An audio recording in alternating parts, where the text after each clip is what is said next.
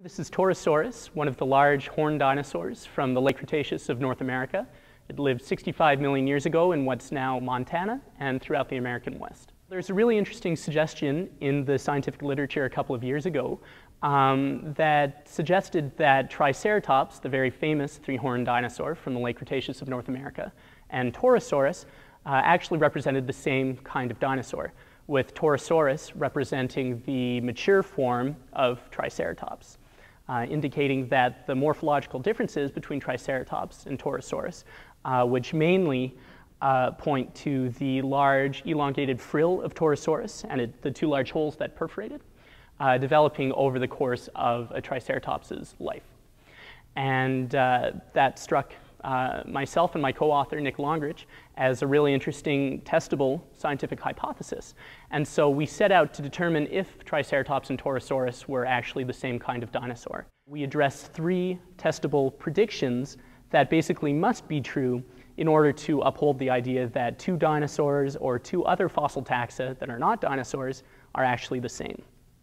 And so the first of those testable predictions is that the animals should be found in the same time, rocks of the same age, that is, and the same place. And in the case of Triceratops and Torosaurus, that first prediction is upheld, in that both of these dinosaurs lived in the late Cretaceous of North America, Western North America to be more precise.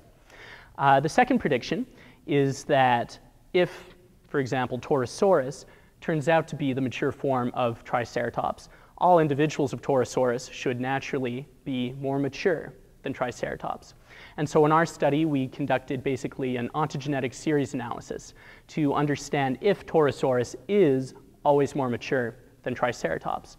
And in contrast to that prediction, we actually found that some individuals of Torosaurus are relatively less mature than other individuals of Triceratops, although some individuals of Triceratops are also less mature than other individuals of Torosaurus. So basically that finding in itself is incompatible with the idea that Torosaurus actually reflects the mature form of Triceratops. And the third prediction that one would make when suggesting that an animal like Triceratops basically morphs into an animal like Torosaurus is that basically morphological intermediates should exist that document the transition from this short, solid frill in Triceratops to the elongate, perforated frill that we see in Torosaurus. And we point out in our article that there simply aren't any good, convincing examples of these transitional forms documenting Triceratops basically turning into Torosaurus. And as such, that prediction is not met either. So on the balance of all of the evidence, we concluded that there simply is insufficient evidence to conclude that Triceratops and Torosaurus are actually the same kind of dinosaur. And rather, it's far more likely that Torosaurus and Triceratops are actually distinct taxa. We do feel that this technique, this protocol that we laid out, can definitely be applied to other instances of supposed synonymy through ontogeny in the fossil record. For the Triceratops-Torosaurus study, we traveled around to a number of different museum collections to examine the Triceratops and Torosaurus skulls that they had. And specifically, we were interested in looking at the pattern of skull-bone fusion in those individuals, because much like a human baby, over a Triceratops's life, the bones of the skull would basically come together and fuse. We were interested in understanding if basically all of the Torosaurus individuals that we were looking at were relatively more mature in terms of how fused up those skulls were compared to Triceratops individuals. And we found that some Torosaurus individuals were in fact less fused up, and considerably so, than some Triceratops individuals, suggesting that, contrary to previous opinions, some Triceratops individuals are actually more mature than Torosaurus. This is the occipital condyle of a juvenile Torosaurus, which is basically the point on the skull that attaches the head to the neck. And as you can see, it's comprised of three unfused bones.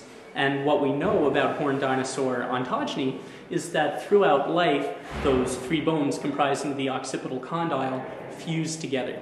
And so the fact that this Torosaurus individual has completely unfused occipital condyles suggests that this actually represents an immature animal.